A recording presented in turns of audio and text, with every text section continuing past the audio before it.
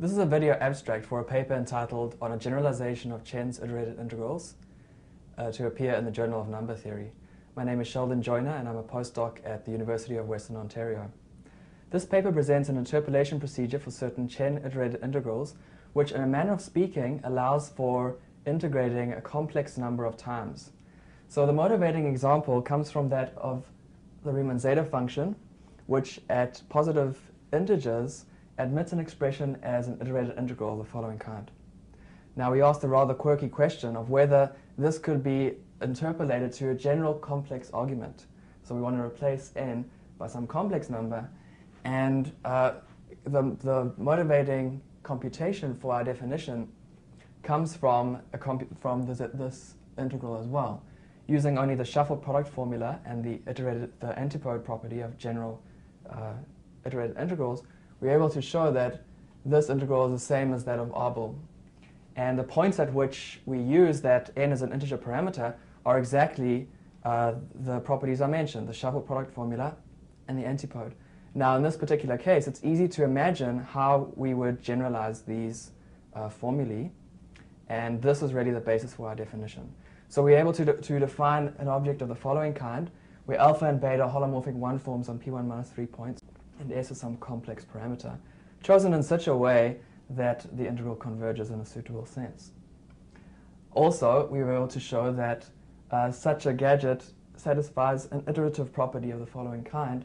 So w would be some other complex parameter, and we first integrate alpha beta to the w, and then against beta to the s minus w.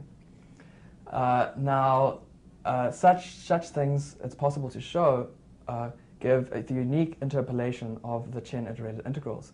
So perhaps it's not that surprising that this notion corresponds with the classical fractional integral of Riemann and Liouville, and this iterativity property is the same as the classical semigroup property on fractional integrals.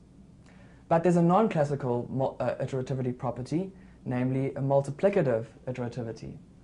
And also, carefully examining the definition, we can arrive at a definition of such an object in a very general context, namely if you have a complex manifold, alpha and beta are holomorphic one forms, and S is chosen suitably that everything converges, then we can define such a gadget which again satisfies such an iterativity property. Moreover, in the paper it's shown how a generalized co-multiplication or co-product formula is also satisfied by such things.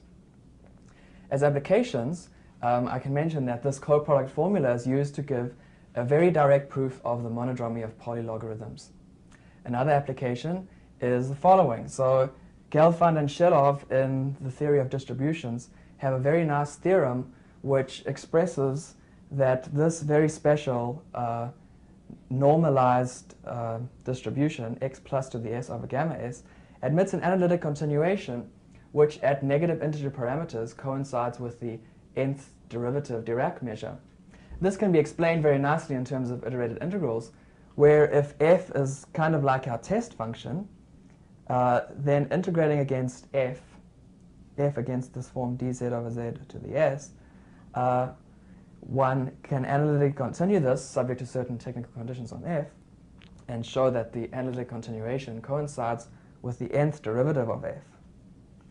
A final application in the paper is to show that the Dedekind zeta function, although it's known that it admits an analytic continuation in a functional equation, one cannot prove these facts using Riemann's contour integral approach.